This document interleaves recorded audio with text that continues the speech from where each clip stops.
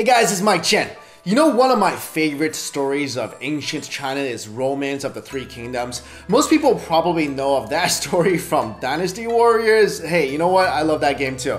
It's my favorite story because it involves so many things I like. Stories of honor, courage, sacrifice, and strategies. The entire Romance of the Three Kingdoms was basically three kingdoms trying to outsmart each other. The whole thing was like an intricate three-way chess match with each side trying to find more smart people to join their cause. For example, the lord of the Shu kingdom, Liu Bei, wanted to have genius Zhuge Liang as his strategist and went to visit him 3 times in the harsh winter just to try to convince Zhuge Liang to join him. This story even coined the phrase 三顾茅庐, which literally means visiting a cottage 3 times. It is used today as a metaphor to describe when a person sincerely invites somebody to do something. Of course, there are countless significant historical figures throughout Chinese history. Some were known for their bravery, some were known for their honor, some were known for their loyalty, and some were known for their brilliance. And in this video, I want to focus on the smarts. So here are 5 of the most brilliant people in Chinese history. And we'll start with number 5, Hua Tuo.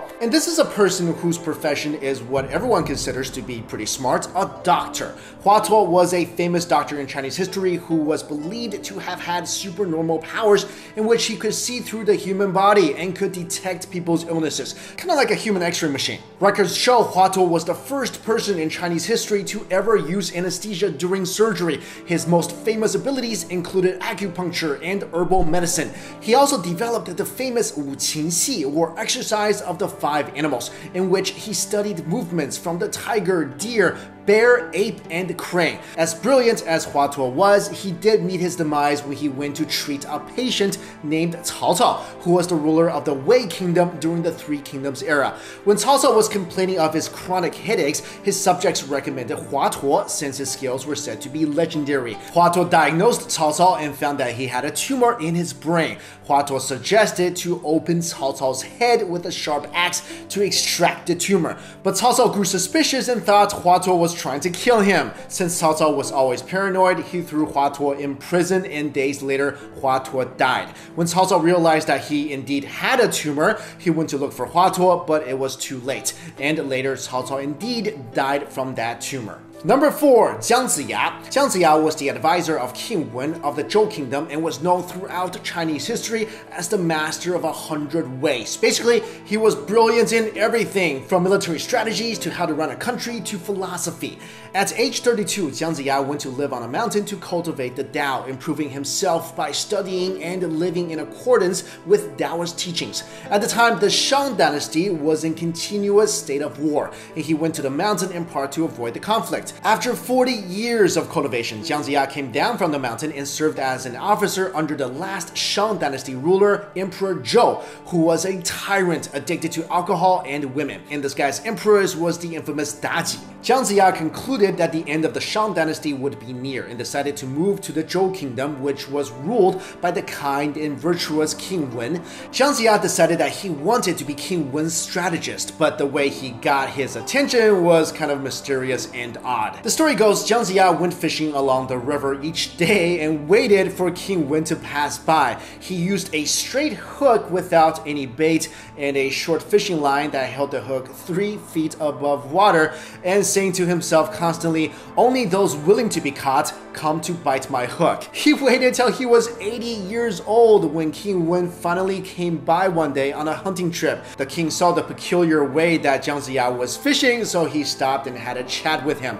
Jiang Ziya said to King Wen, "The world is not owned by one person, but by all the people of the world." Jiang Ziya advised that a king should behave morally and cultivate virtue so that he could govern by virtuous and benevolent means. King Wen, impressed by Jiang Ziya's views on the ruler and the people, invited him to serve as his military advisor. With Jiang Ziya's advice, the Zhou dynasty was established and became the longest lasting dynasty in the history of China. Number 3, Guanzhong. Guanzhong?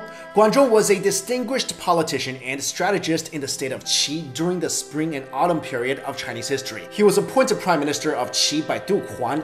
Under Guan's governance, Qi became the most powerful state in that period. After becoming prime minister of Qi in 685 BC, Guanzhong started his modernization of the Qi state with multiple reforms, and his policies later helped Duke Huan become a dominant leader in the spring and autumn period. Guan centralized state power by dividing the state into regular units to be administered by a central bureau that reported directly to the Duke. Guanzhong completely overturned the tradition of passing down official government roles to aristocrats based solely on family background. He divided the population into 4 groups: officials, peasants, craftsmen, and merchants. He then developed a more effective method of selecting talented officials using new training programs and thereby also spawning a generation of professional bureaucrats. Instead of depending on small bands of soldiers training under different aristocratic families, he appealed to the villages directly to conscribe manpower for an army. With these reforms, Guan helped Qi steer the administrative responsibilities from the once powerful aristocratic clans to a professional, centralized bureau. These reforms were the early start of the emerging philosophy of legalism, in which the monarchy should be absolute, administering strict control over all activities with a uniform system of rewards and punishment for everyone. During his 40 years as prime minister, Guanzhong implemented a series of reform measures in both domestic and foreign affairs. With his assistance, Qi was prosperous, strong, and politically influential. Guanzhong is credited as the author of Guanci, the earliest known book on legalism, and had a large impact on the economic development of ancient China. Number 2, Zhang Liang. Zhang Liang was known as one of the 3 heroes of the early Han Dynasty. He was a chief military strategist, minister, and advisor to Liu Bang, the founding emperor of the Han Dynasty. Zhang Liang was famous for his ability to win battles 1,000 miles away without ever stepping outside the command tent. Along with his great talent and specialized military strategies, he was also known for his tolerance and respect for the elderly and for his modest and frugal way of life. Zhang Liang was born into an aristocratic family in the Han state during the Warring States period. For 5 generations, his ancestors served its ruler. When the state was dissolved by Qin Shi Huang, founder of the Qin dynasty, Zhang spent his entire family fortune for an assassination attempt on Qin Shi Huang's life. However, the attempt failed and Zhang was forced to flee to another state. While a fugitive, Zhang Liang traveled about. One windy and snowy day, he was strolling near a bridge when he saw an old man sitting on the bridge. When the old man saw Zhang Liang, he deliberately dropped his shoe, which rolled to the bottom of the bridge. Then he asked Zhang Liang to go and fetch it for him. Despite the slippery conditions and being unhappy about the situation, Zhang Liang not only fetched the shoe but also knelt down and put it back on the old man's foot. Seeing Zhang Liang's respect for elders, the old man smiled and told him that he would be worth teaching. He instructed Zhang Liang to meet him the next morning for a lesson. So the next morning, Zhang Liang went to the bridge before dawn, yet he found that the old man already was there waiting. The old man angrily scolded him for keeping an elder waiting and told Zhang to come back tomorrow. Although Zhang Liang went earlier than the first time, the same thing happened again. So the third day, Zhang Liang went to the bridge at midnight and waited until the old man arrived. Finally, satisfied, the old man gave Zhang Liang a book and told him, when you fully understand this book, you will be able to serve as a teacher to an emperor. If you need more help from me, I am the yellow rock at the foot of Mount Gucheng. According to a classic Chinese folktale, the old man was actually a deity called Huang Shigong, the yellow rock ancient. The book he supposedly gave Zhang Liang was called The Strategies of Huang Shigong, or Tai Gong's Art of War. After studying the book, Zhang Liang became known for his military strategies and his ability to manage changing situations. Thanks to Zhang Liang's counsel on political policy and military strategy,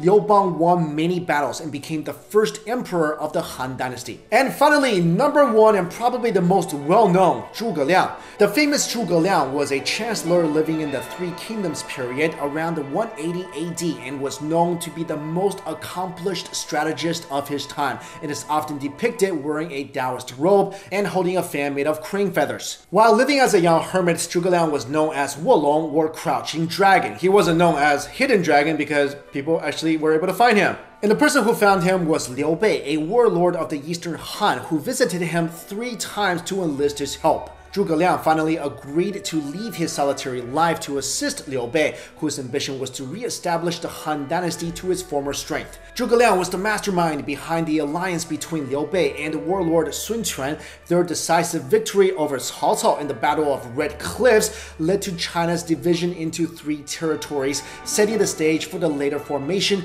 of the 3 kingdoms of Wei, Shu, and Wu. In the spring of the year 222, Liu Bei became seriously ill and summoned Zhuge Liang from Chengdu. Liu Bei then told him, "You are 10 times greater than Cao Cao and are capable of securing the country and accomplishing the mission. If my son needs assistance, then assist him, and if he is incompetent, then you may take over the throne." To which Zhuge Liang replied tearfully, "I'll do my utmost and serve with unwavering loyalty until death." Zhuge Liang is known for his great military achievements, but he was also a famous inventor. He actually invented the mantou, the landmine, the special Zhuge crossbow, and an early type of hot air balloon, the stone sentinel maze, which is an array of rocks and boulders said to produce supernatural phenomena, and is based on the bagua, which was also believed to be conjured up by Zhuge Liang. In Chinese culture, Zhuge Liang's name is associated with unbeatable strategy, devotion to the state, and the embodiment of wisdom. So there you go, guys. Those are some people who are widely considered as some of the smartest in Chinese history. I mean, these guys are insanely smart. If you read some of these stories, they could basically manipulate people's minds, and in some cases seem to be able to even see into the future. And we'll definitely cover a lot of those stories on this channel. Thank you all so much for watching this video. See you later.